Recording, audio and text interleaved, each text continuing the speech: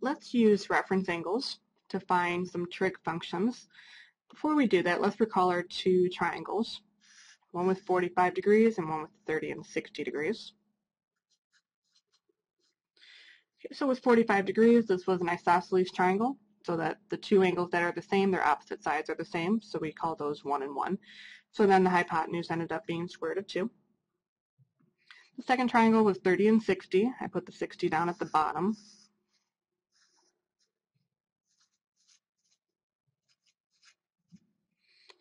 So then we formed an equilateral triangle by reflecting this triangle over to the right. So then the bottom we called 2, so that half of that was 1. So the hypotenuse is 2, and then the opposite is square root of 3.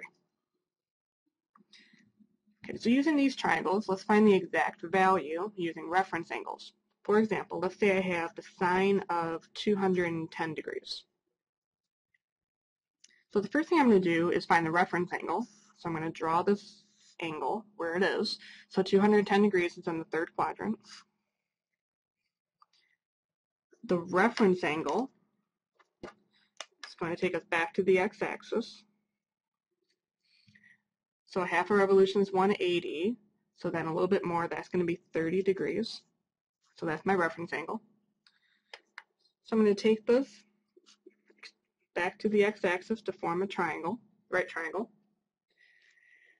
and then use my 30, 60, 90 triangle to form what the sides are. So the side opposite 30 is 1, so the side opposite 30 in the third quadrant is negative 1. So then the adjacent side of 30 is going to be negative square root of 3, and then the hypotenuse is 2. So from this picture, I can easily find the sine. So the sine is going to be opposite over hypotenuse, so negative 1/2. Okay, let's try another one. Let's say the cosine of 7 pi over 4.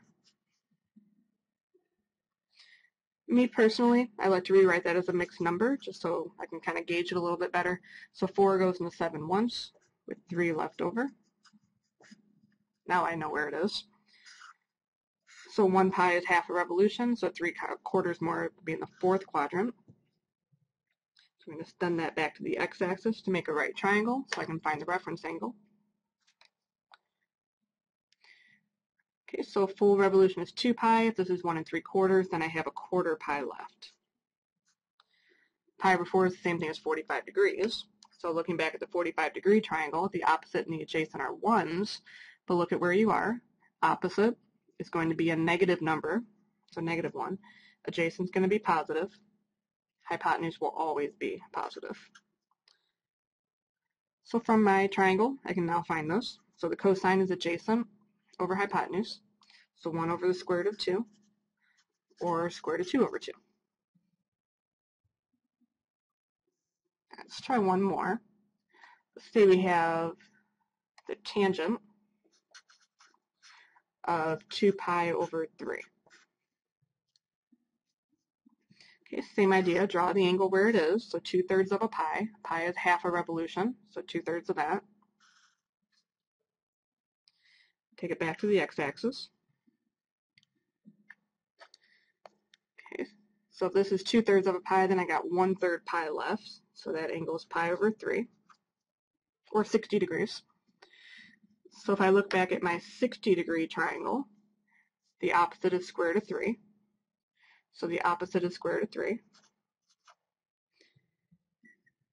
The adjacent is 1, because it's in the second quadrant, it would be negative 1. Hypotenuse is always positive, 2 in this case.